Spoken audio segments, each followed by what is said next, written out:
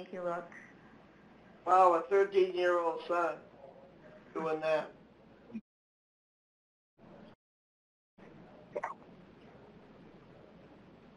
There we go. Hey, Jack, how are you? How are you?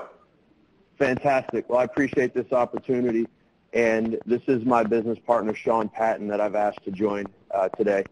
So specifically, the Mentor Machine is something that I had developed to help people come through an emotional thinking process into critical thinking, and that's a project that I've done with my son. Specifically, why I'm in JWMI is to bring a vision of concierge-level executive protection to life. I have a background professionally as an executive protection operator, and I wanted to take the service side of what I've seen missing and implement that with concierge level. And I brought Sean along and some other very high-level guys previously in the government alongside. So the question becomes, we're very innovative in our approach. With your history and what you've done with innovation, how did you protect those innovations from being not necessarily copycatted, but what was your approach to that? Paranoia is always good. Be absolutely racing to beat the next guy. Be in front of him every minute. Always thinking 2 steps ahead.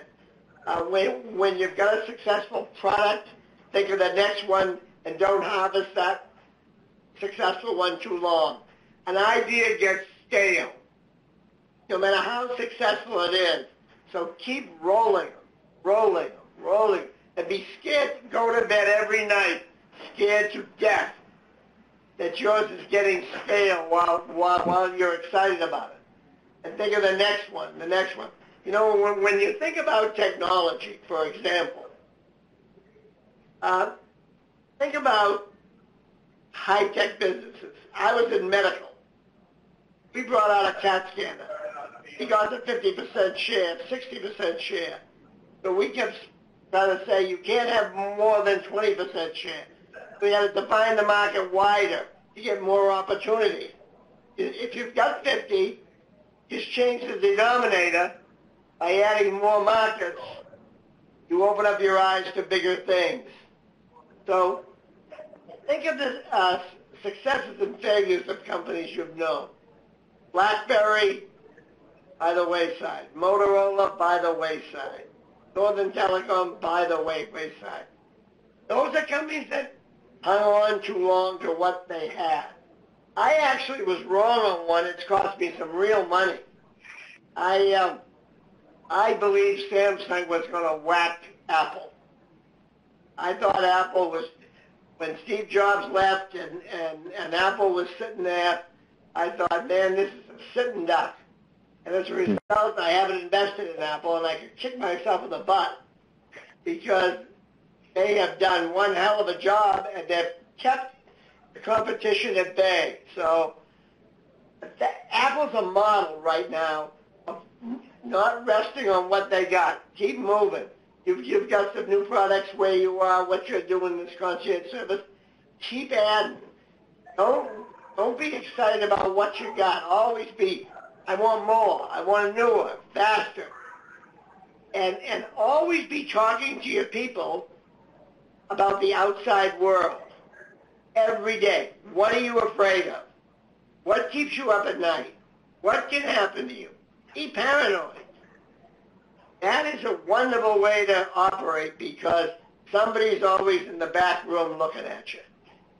And you've got to assume the only thing that can kill successful companies is a successful company attitude.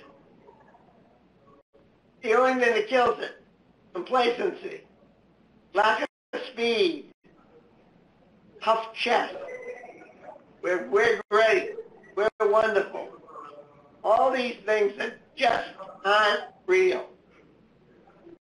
So my answer to you is keep rolling out the new stuff. Never stay still. Be scared to death every day. I appreciate that. We're actually kind of coined the process of proactive risk mitigation, and this week in the leadership course, the subject was on risk, so my approach was a bit unique. and the professor appreciated that.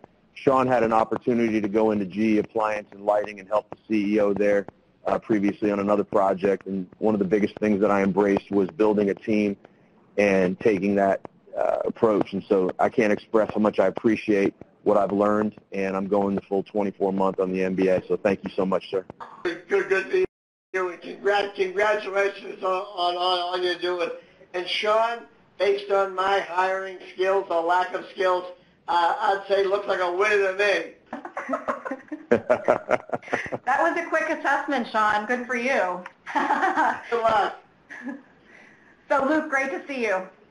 Thanks so much. You too as well. Thank you. So, Jack, I just wanted to highlight something that you just said before Eileen tees up the next question, and it's about paranoia. And I love the idea of be paranoid. And last week I put a message inside the classroom for students that never assume that everything's in the bag. And if the Super Bowl is any indication of that, you could assume down to the last minute that something's yours, but unless you remain paranoid about it and completely obsessed with making sure that you win until the very last minute, it's just never in the bag. So I just wanted to reemphasize the idea of remaining a little bit paranoid is a good thing. So, and great to see you guys. Where are you sitting right now? Are you in Chicago? Oh, I lost your audio, Luke. They're at the Hermitage Hotel, I believe, in Nashville, Tennessee. It's gorgeous. We are. Very nice. Very nice. Thank you so much. Okay, thanks. Thanks, you guys. Good to see you. Eileen, over to you.